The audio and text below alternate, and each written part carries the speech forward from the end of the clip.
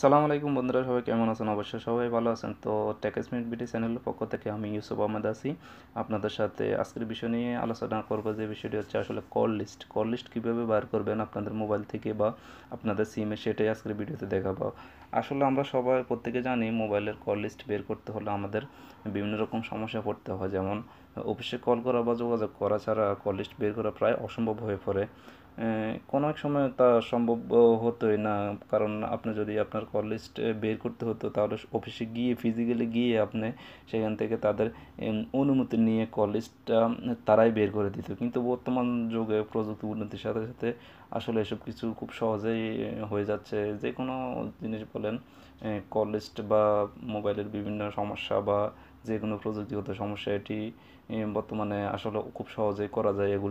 এগুলো কোনো ব্যাপার না। তো আজকের ভিডিওতে মূলত আমি এটাই দেখাবো, কিভাবে কল লিস্ট আপনার মোবাইল থেকে আপনি বের করবেন। তো পুরো ভিডিওটা দেখার জন্য আমাদের সাথেই থাকুন। এবং কি সেটা একটা কথা বলবো, যারা আমাদের চ্যানেলে নতুন বা এখনও সাবস্ক্রাইব করেন নাই, তারা অবশ্যই সাবস্ক্রাইব করতে ভুলবেন না। তো চলুন আসল ভিডিওতে ফিরে যাই।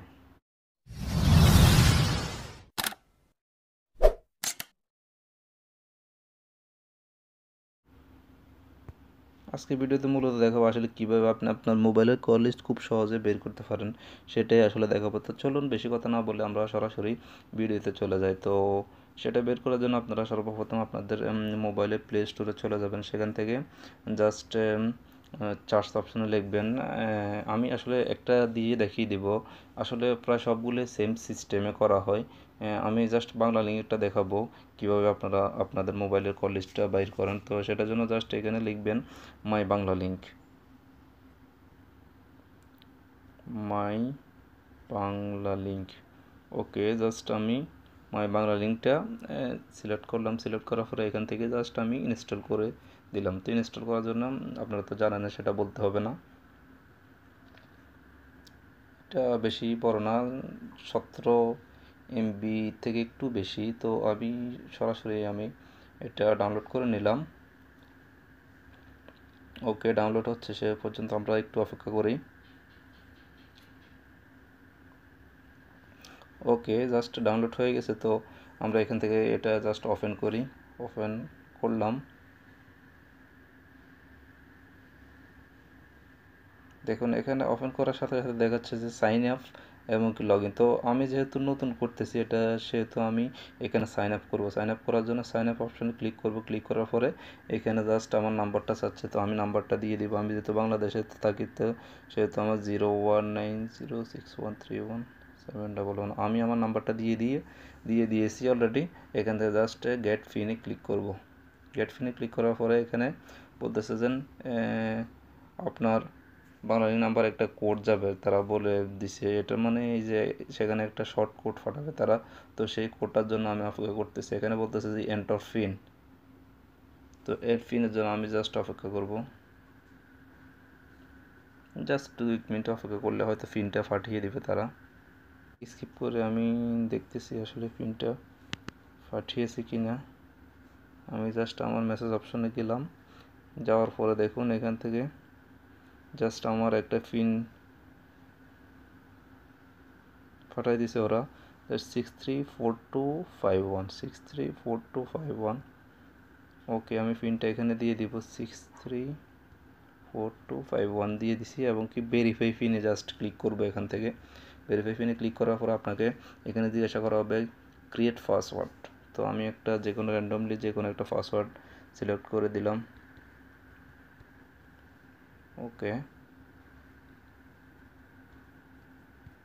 জাস্ট সাইন আপে ক্লিক করে দিলে password should be at least 8 character বলতেছে। তো আমি আর 2টা দিয়ে দিচ্ছি। ওকে, আমি 8টা করে দিলাম। এখন এখানে আমাকে তারা আস্ক করতেছে যে নেম, ইমেল এবং কি ডেট অফ বার্থ। তো এটা দিলেও আপনারা ইচ্ছা, আপনারা দিলেও দিতে পারেন, না দিলেও নাই, তাতে কোনো সমস্যা নেই। জাস্ট আমি স্কিপ করে যাচ্ছি। ওকে, থ্যাংক ইউ ফর রেজিস্টারিং। আচ্ছা, অলরাইট, চলে আসলো এখানে। আসলে আমার সিমের সম্পূর্ণ ডিটেলসটা এখানে চলে আসলো। তো এখান থেকে আমি অলরেডি দেখতে পাচ্ছি যে আমার অ্যাকাউন্টে কত টাকা আছে এটা দেখাচ্ছে। আমার মিনিট আছে কিনা সেটা 00, SMS 00 এবং এমবি কত এমবি আছে সেটা দেখাচ্ছে, এত এমবি আছে। জাস্ট এখান থেকে আমি এখন আসল কথা আসি, এখান থেকে আমি যদি রিচার্জ করতে চাই এখানে দেখুন নিচে সব শেষে নিচে সবগুলো অপশন দেওয়া আছে। এখান থেকে আপনারা জাস্ট বাই প্যাক আছে, রিচার্জ আছে, কাস্টমার কেয়ার আছে, হোম আছে। এখান থেকে আপনারা এগুলো চেক করতে পারবেন, আশা করি জানা আছে আপনারা পারবেন, সেটা কোনো ক্রিটিক্যাল কিছু না। তো এখন যেটা জানার বিষয় সেটা হচ্ছে যে কীভাবে আপনারা আপনাদের কল লিস্ট বের করবেন। সেটার জন্য উপরে দেখতে পাচ্ছেন বাম পাশে 3 ডট মেনু আছে, 3 ডট মেনুতে জাস্ট ক্লিক করবেন। ক্লিক করার পরে এখান থেকে চলে যাবেন আপনারা জাস্ট বাংলালিংক মাই অ্যাকাউন্ট থেকে মাই অ্যাকাউন্টে যাওয়ার পরে দেখুন এখানে সব শেষের নিচে দেওয়া আছে যে ইউজার হিস্টোরি। জাস্ট এটাই আসল কথা হচ্ছে, ইউজার হিস্টোরিতে চলে যাবেন। এখান থেকে চলে যাওয়ার পরে এখানে বলবে যে অ্যাক্সেস অ্যালাউ কন্ট্যাক্ট করার জন্য, তো এখানে কন্ট্যাক্ট করে দিবেন। দেখুন এখানে আমি যেহেতু এটা ইউজ করি না, আমার এখানে কোনো কল দেখাচ্ছে না, তার মানে আমার কোনো এসএমএসের কোনো অপশন দেখাচ্ছে। দেখুন এখানে এসএমএস অপশনে আসছে আর আমার এখানে কতগুলো এসএমএস দেওয়া হয়েছে এটা দেখাচ্ছে, সাথে সাথে দেখাচ্ছে টাকা কত টাকা কস্ট করা হচ্ছে বা কী করা হচ্ছে সেগুলো দেখাচ্ছে। আসলে যেহেতু আমি এখানে কোনো রকম এটা দিয়ে কল করিনি সেহেতু নো আইটেম ফান্ড দেখাচ্ছে। আপনারা যদি কল করে থাকেন আপনাদের অবশ্যই এখানে কল লিস্টে যতগুলো নাম্বারে কল করেছেন, কত টাকা খরচ হয়েছে, কত মিনিট কথা বলছেন সব কিছু দেখাবে। তো আমার এখানে কিছু শো করার নাই সেহেতু দেখাচ্ছে না। মেসেজগুলো দেখাচ্ছে যেহেতু কয়েকটা মেসেজ আসছে বা আসছে সেটা দেখাচ্ছে। আর এখানে ইন্টারনেটে যদি ক্লিক করি দেখুন ইন্টারনেটে আমি কত কত এমবি ইউজ করছি দেখুন এখানে সেটাই বলতেছে যে আমি 9 KB 1452 KB ইউজ করছি 12টা বাজে। দেখুন এখানে সেটাই দেখাচ্ছে। তো ইন্টারনেট কখন কি ইউজ করছে সেটাই দেখাচ্ছে। জাস্ট এরকমই কল লিস্টও জাস্ট এরকমই দেখাবে। আপনি যখন আপনার বানানি অপশনে গিয়ে ইউজার হিস্টোরিতে যাবেন তখন এটাই দেখাবে। আর এখান থেকে এখানে হচ্ছে যে সাবস্ক্রিপশন, যে আমি কি সাবস্ক্রিপশন অর্থ হচ্ছে যে আমি কি প্যাকেজগুলো অ্যাক্টিভেট করছি বা কি প্যাকেজগুলো কিনছি, কত টাকায় কিনছি সেগুলো দেখাচ্ছে। দেখুন ডেট এই সাইডে দেওয়া আছে যে ডেট, এখানে সার্ভিসের নাম, এখানে হচ্ছে কত টাকা আমি স্পেন্ড করলাম সেটাই দেখাচ্ছে। তো এখান থেকে রিচার্জে যদি চলে যাই দেখুন এখানে অলরেডি দেখাচ্ছে যে আমি 4 এপ্রিলে 19 টাকা রিচার্জ করছি, 30 মার্চে 17 টাকা রিচার্জ করছি। দেখুন এখানে সব কিছু A to Z টোটাল সব কিছু দেখতে পারবেন আপনারা। তো আমি আর বেশি কিছু দেখাচ্ছি না, জাস্ট এগুলো দেখাচ্ছিল।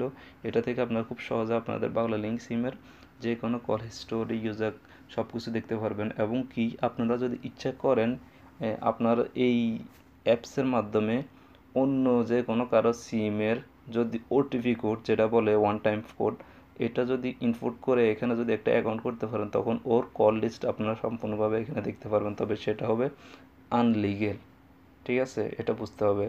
আর যদি আপনার সিমেরটা দেখেন তো সেটা নিয়ে তো কোনো কথা বলার দরকার মনে হয় না। তো এটাই ছিল আজকের ভিডিও। তো ভিডিওটা যদি ভালো লাগে অবশ্যই একটা লাইক দিবেন, শেয়ার করবেন এবং চ্যানেলটা সাবস্ক্রাইব করতে অবশ্যই ভুলবেন না, প্লিজ প্লিজ প্লিজ। আসসালামু আলাইকুম।